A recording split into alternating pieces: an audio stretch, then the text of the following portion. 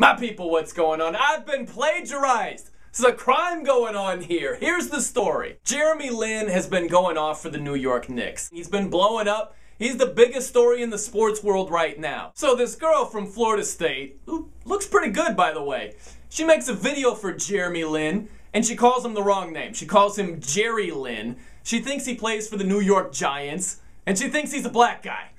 Alright? Her video blows up. So I write a blog about it. I work for a sports talk radio station in Albany, New York. 1045 The Team ESPN Radio. On our website, we post blogs. 1045theteam.com. It's picked up by Google traffic. Anybody in the world can see them. So I write this blog. Here's the title of it. Jeremy Lin has taken the sports world by storm. Lin's sanity is sweeping the nation right now. However, not everybody is aware of Jeremy Lin, aka Jerry Lin of the New York Giants.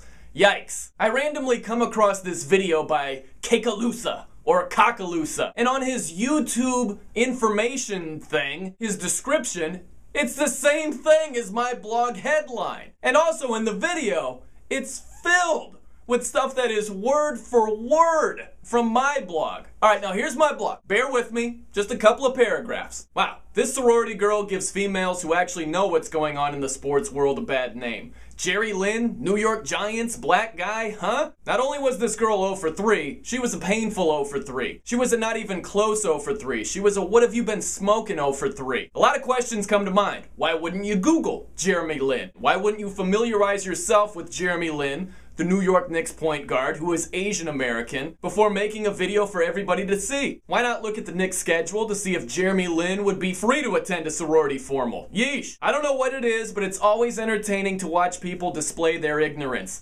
Thank you, sorority girl, who is easy on the eyes, but painful on the brain and eardrums. Now, at the end of this video, there will be a link to cakalusa's video, which is a blatant ripoff. I mean, blatant. There is stuff that is word for word. The whole thing about, what was it? The painful on the brain and the eardrums? Yeah, word for word. Now you might think, which came first? Was it my blog or was it his video? On the back end of our website, it shows the time stuff was auto-saved. I started the blog on February 16th, finished it up at 9:22 in the morning on the 17th. Now if you look at this guy, cakalusa, whatever, he has his blog later that day on February 17th. At least you know, his was posted on the 17th, mine was started on the 16th. And I'll say this, Mr. Cakalusa, if he takes a little snapshot on the back end of his YouTube page, it will have the time posted.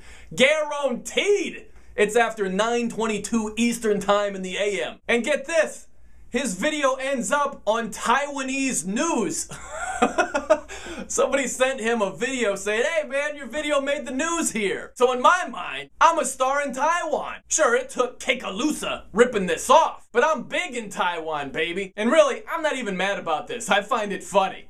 They say, imitation is the sincerest form of flattery. That's true. At least this guy saw my stuff and said, it's pretty good. I'll rip it off word for word. I mean, mostly that's kind of flattering. But on the other side, it's like, dude, come up with your own stuff. This guy has got to be smart enough and creative enough to come up with something on his own. You can even see in his video, he's looking down. He's like, all right, it was a what have you been smoking 0 for 3.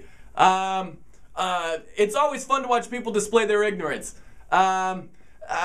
Easy on the eyes, but painful on the brain and eardrums. Dude, word for word, come up with your own stuff. That's all I gotta say. Not mad at you, it's alright. Come up with your own stuff, Mr. Cakalusa. But let me know what you guys think. Comment below. I'm Brian No, and that's a non-plagiarized no-brainer.